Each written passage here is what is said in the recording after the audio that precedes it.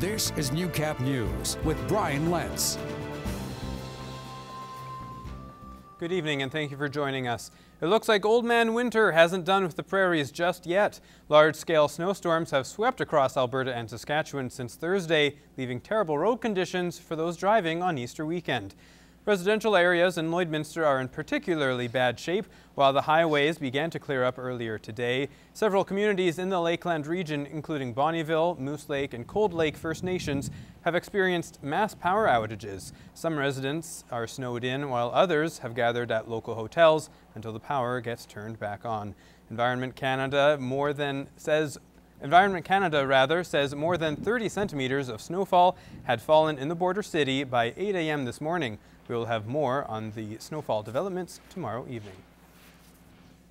And canines were rolling in the snow this afternoon at the Lloydminster SPCA Egg-Stravaganza.